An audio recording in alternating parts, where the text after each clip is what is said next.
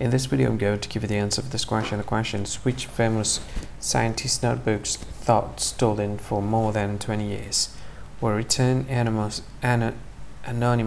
When I give you the answer of this question, the correct answer of the question is Charles Darwin. So that is the answer of the question.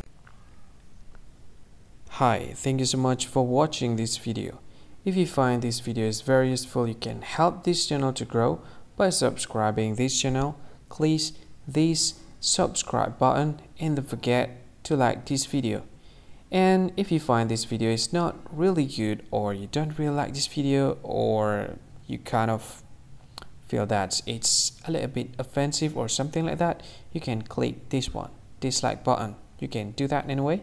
And if you want to share this video with your friend, you can share it by clicking this share button, and you can share it to any social media that you wish that is currently available at this time, like Facebook, Twitter, LinkedIn, and many others, right? And if you want to add this video to your playlist, you can click this one. You can watch this video later, and you can find more options by clicking these three dots.